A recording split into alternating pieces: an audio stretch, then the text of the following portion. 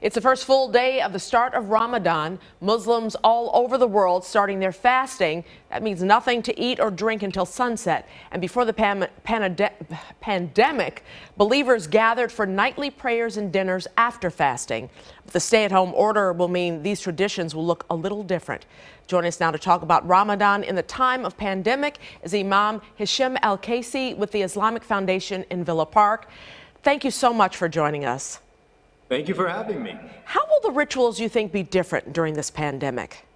So we've already begun experiencing this, as well as I'm sure many other faith-based communities are going through a lot of these difficulties and hard times right now. The Islamic community typically celebrates Fridays as a holy day, similar to like a Christian Sunday service.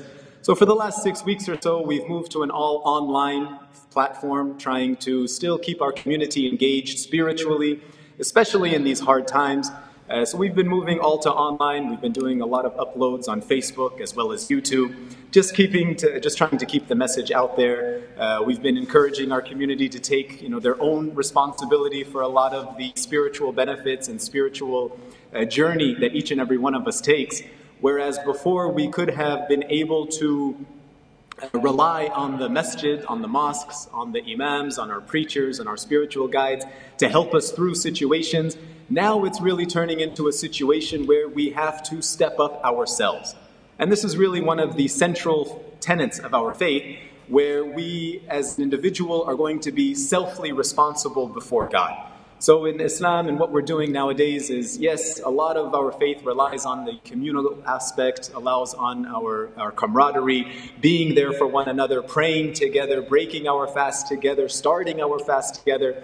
Now we're going to have to be shifting that all into the home. Yeah, that goes for charitable giving as well, right? That's another big tradition with Ramadan, and it normally involved lots of people. Most definitely. Charitable giving is a huge aspect of Ramadan. If you think about one of the purposes of Ramadan is to show thanks to God for what we have.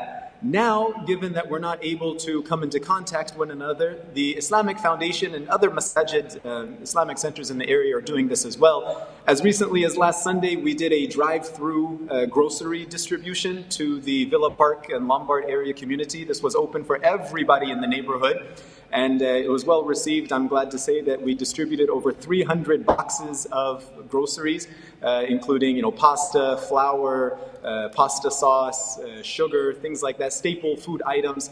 And it was completely contactless. So we put out the advertisements. We're thankful to the president of Villa Park, Ms. Bullwinkle. She was able to advertise this for us on our behalf as well.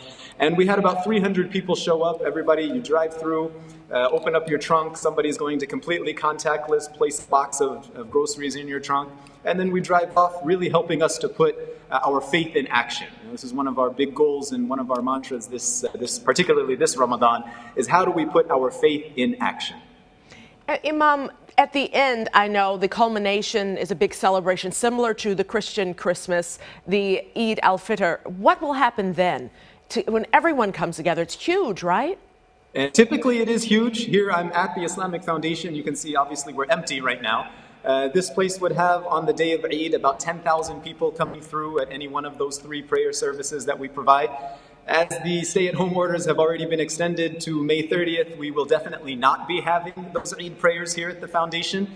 So we as a community are going to have to come together to see how can we still keep the essence of these celebrations without the coming together part. So this is again going to point to us having to focus ourselves on our connection with God, to focus ourselves on our spiritual development.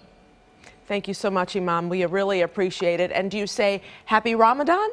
Happy Ramadan to you. Thank you. Happy Ramadan. Thank you Thanks so much. for Be your safe, time, be Imam. well. Be safe and be well. Thank you.